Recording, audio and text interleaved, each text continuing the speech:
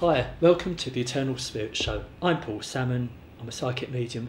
My guest today is Deb Hawken, fellow psychic medium.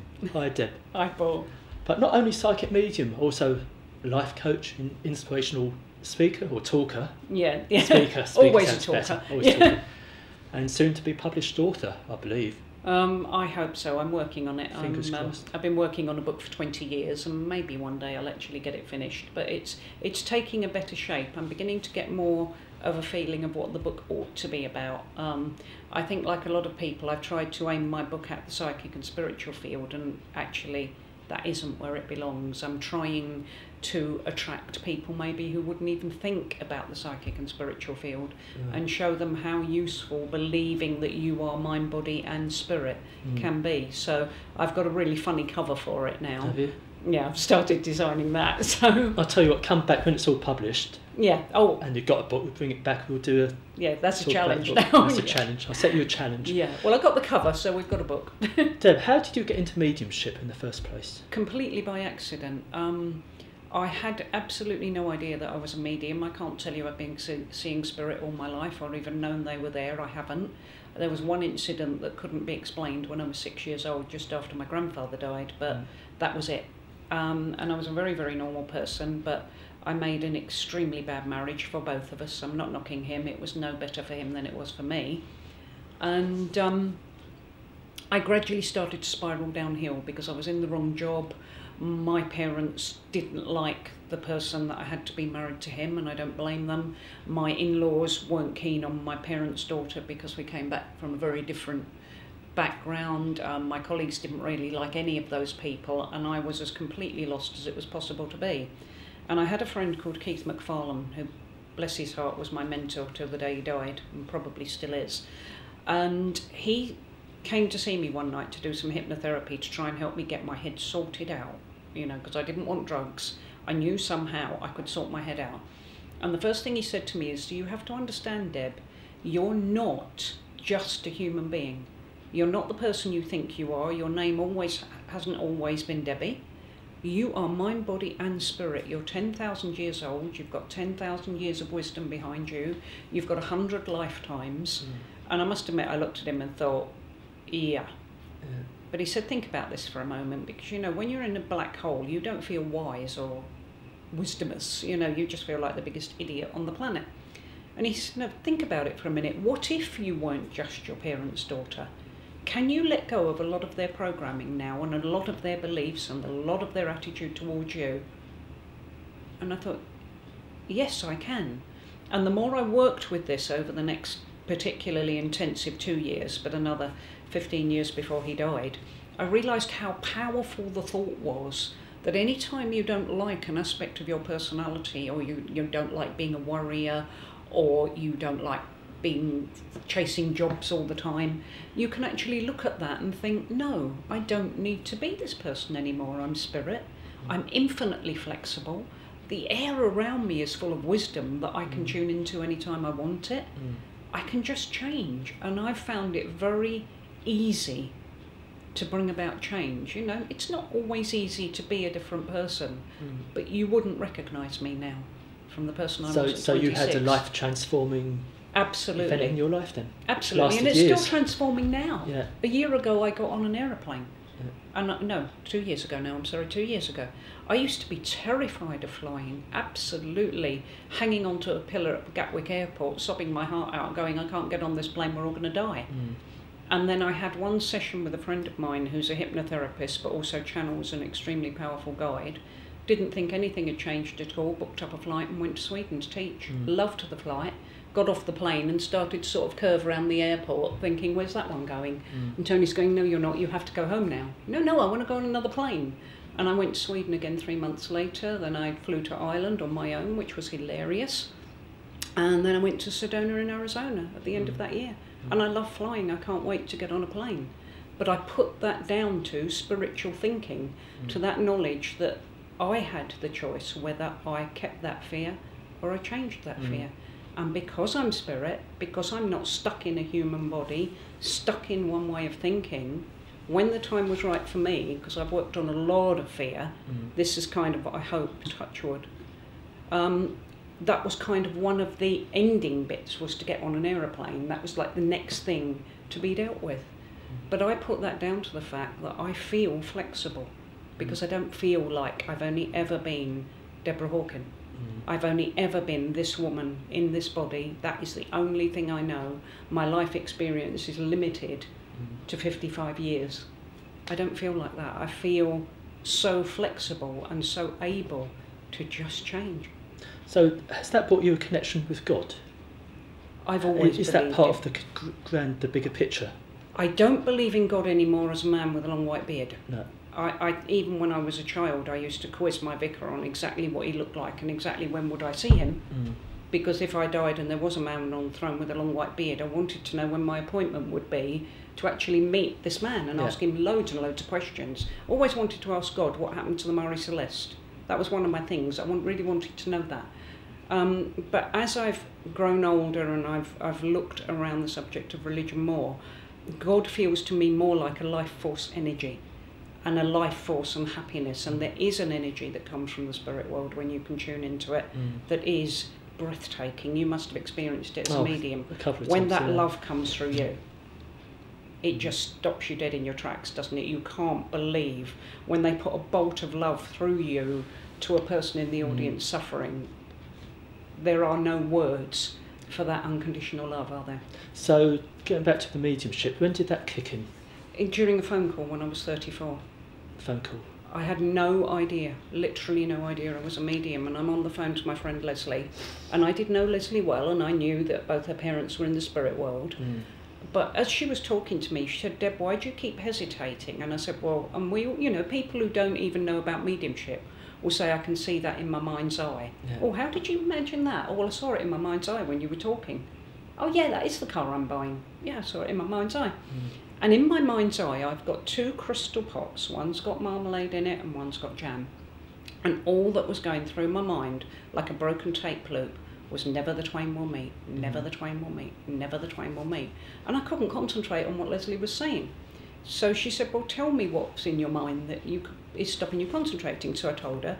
She said, "I completely understand that, ask for something else."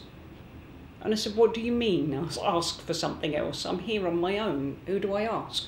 She said, "In your mind, say, could you show me something else, please?" So I did. And then a pink rose was laid down. I didn't see a hand, I just saw a rose come in and lay down in front of these 2 pots. So I told her.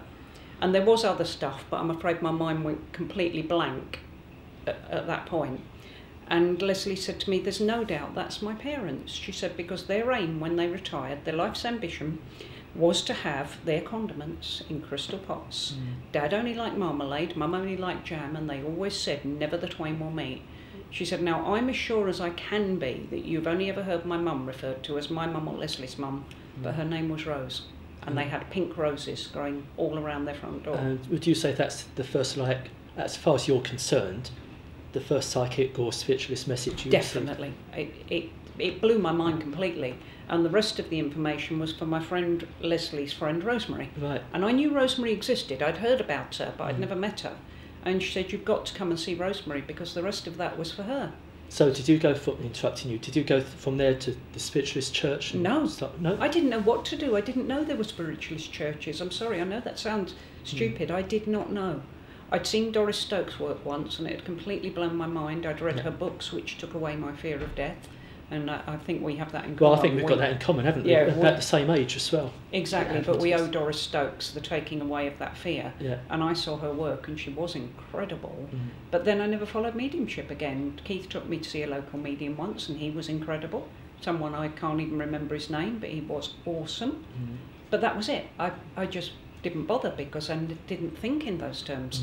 So I find myself down with Rosemary describing her ex-husband to her and telling what was rather a sad story, but it'll show you how unusual it was, how her husband insisted that he wanted puppies from their dog. And Rosemary said, no, she's too old, so he takes the dog to somebody who's got a boy, obviously, and came back in tears because he'd had to hold the dog down because she didn't want this. Now, I'm sorry, I know that's going to probably turn the stomach of people listening as much as it still turns mine. I think that's I'm sorry, a horrible thing to do to an animal. But that's not something you're going to come out with out of the blue as something easy. But I got that. And that blew my mind completely, because I could understanding that he took the dog to have puppies against Rosemary's wishes even, but not that. Not that horrible part. But of course he would have told me that because it is so unusual. And that was how I got introduced to my guide. And my first guide, Edward, then had to teach me how to be a medium, because I didn't know where to go or who to talk to. I didn't know what you did with it. So are you how do you describe yourself? A working medium now? Yes, I'm not doing a lot of mediumship at the moment. I've been concentrating a lot on writing. But yes, I am a working medium. Because I believe you want to help others now the way you've been helped in the past. That's always been my main path. Mediumship for me is the cherry on the icing on the cake. Yeah. And it's also a way that I can get contact with people. But what I find a little bit sad, and this is just a personal opinion, the spiritual field, people go to churches week after week. That's lovely to have that. But when I go and I do my inspirational speaking, what a lot of the churches mention is how I'm applying what they're doing with mediumship to real life. How I'm asking the audience to see that even if they didn't get a message, did they hear the inspiration coming through because it's useful? Did they hear the evidence? Did they think when that lady went, oh my God, no one else knew that, no one else could have? Did that not make them think, hello, I might be a skeptic, there's more going on here, there's more to life than this? To me, there's a huge importance around mediumship that's applicable right into this life, into how I change. I'd like everybody to know their life guide, so that they got advice when they needed it. But how do you work as an inspirational speaker? How does it work? You stand up, you open your mouth. And talk. Yeah, and an hour or 2 hours later someone tells you were fabulous, and then you get out your notebook and you say, can you tell me what I said, please? So you don't have an agenda in mind, you don't get up and think, I'm going to speak on this subject or that. I can, sometimes I've got a starting point. I will have said I'm going to do the mystery of mediumship, which I take mediumship into world peace. I can actually, through that talk, point out why we're very useful going towards world peace. But then I'll switch out, and a friend of mine's seen the mystery of mediumship 8 times, and I say to her, you're not coming again? And she said, yeah, because it won't be the same. Is that a title of your... That's one of them, the mystery of mediumship. The yeah. other one is the title of the book, Who Am I, Where Am I, What Is This Place? Yeah. You know, I've got £86,400 is another one of my talks.